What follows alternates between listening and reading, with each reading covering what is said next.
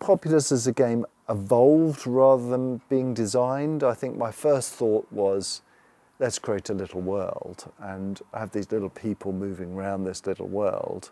It was only when I started being confronted with real problems of creating this little world, like how to get the little people moving around the coast and moving around objects, that I started laying game mechanics which made up for how incompetent I was as a coder. So a little person would come to some water and I couldn't work out how to get them around that water, so I just had the player raise the land up. That's how the game came about, is because I was a rubbish coder. So this game kind of evolved. There wasn't really anything much like it, and this was a problem when we were taking it around to publishers, because there was, you know, you'd show the game to someone and they'd say, well, I don't understand what that's all about, you know, just go back and finish it off and maybe we'll look at it again. And it took about, I think, about 9 months to make. It was me and Glenn. Glenn was doing the graphics and I was just kind of doing the gameplay. I think one of the biggest reasons why Populous was as successful as it was the early games that me and Glenn used to play in the office. And we used to I have to wire this RS-232 cable up between two machines, and we play it almost every day.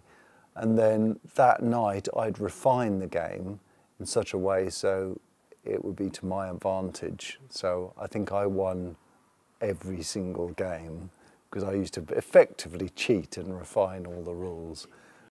So I think it's fair to say we really didn't have an idea of what the world would think of this game. I don't think our expectations were high, and at that time, you know, we were living in squalor.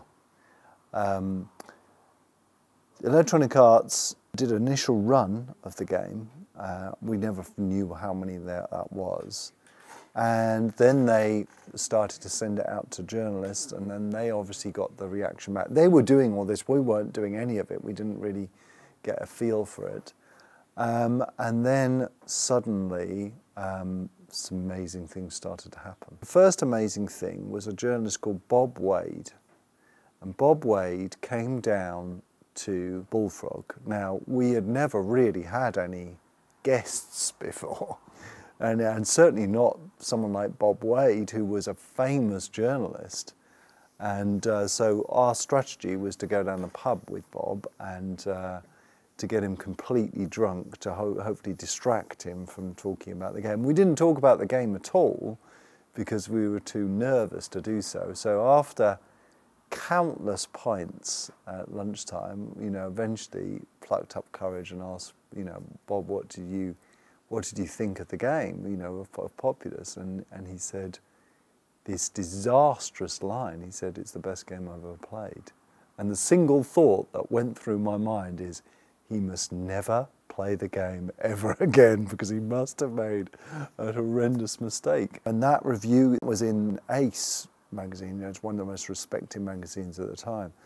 That happened, then all these other reviews came out, there were incredible scores, and then this guy who was one of the heads of Electronic Arts phoned up and said it's a huge success, and it was literally, you know, going from urinating in the sink and owing more money than I could ever imagine paying off to banks and building societies, and to an incredible life, yeah.